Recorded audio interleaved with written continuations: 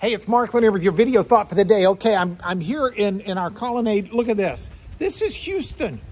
It's not supposed to be doing this here. This is Friday. This has been a crazy week. And it's been a week where I've been looking at a passage that seems to fit this for many people. This passage is one of these chain passages out of Romans chapter 5. And if you didn't get to hear all of the lessons this week, I invite you to go back and listen. Monday started the passage where Paul says that we can rejoice in suffering. So I talked about what it means to suffer and how we can rejoice in it on Monday. Because, Paul says, suffering produces in us endurance. And that was Tuesday, talking about the endurance we have. The endurance produces character. Character was Wednesday.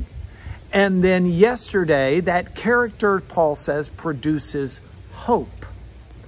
And then today, we look at the end of this where Paul says, and the hope doesn't disappoint us because God's love has been poured out in our hearts through his Holy Spirit. And this is where I want to end this week and end this today. There's a really powerful understanding that the believer has. And that is that the love of God is very real. And that Greek word for love, agape, is a reference to a service type of love. God's not interested in us because of what we do for him. He's interested in us because of what he does for us. He's really involved in trying to make the best for us of this messy world with all of its problems. And so one of the ardent listeners to this message is a wonderful friend who's got another friend who's got a daughter who's suffering at a very young age of cancer. And we've been praying and praying. And this mother of faith has just been ardent in understanding that God is at work in this. And that child, preteen child, is going to grow up by the grace of God with an understanding that God has his hand on her life. And through the suffering is producing endurance, is producing character, is producing a hope.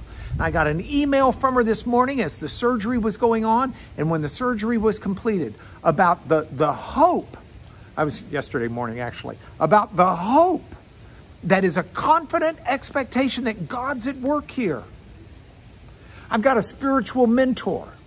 He's probably a couple of decades older than I am, almost at least. And he got COVID. And he got it really, really bad. It was in ICU for weeks. And he's been moved from ICU to a regular room and now moved to a rehab unit. And is working hard to get to where, he said, I can walk back and forth from my bed to the wall 4 times, but then I'm just totally wiped out. And he told me, he's been listening to these messages, and he said, you know, there were times where he wanted to give up. And he thought it would be just a lot easier to go on and be with the Lord. But through the prayers and desires of his family and those who loved him, he decided the right thing to do was to fight, and he's fought. But he's done it in faith, knowing that God is at work in all of this for God's good purposes. And that's the key. Because there's going to come a day where I die. There's going to come a day where everybody dies. But we want the days that we live, as well as the day that we die, to be within God's good purposes for his plan. And we know that God's good purposes are ones that involve love for us. He's poured out his love on us. And so we can live in suffering and let it produce endurance and let it develop a character that is one that hopes confidently and trusts confidently in the love of God. Because God is at work for something greater than any one of us individually. He loves us.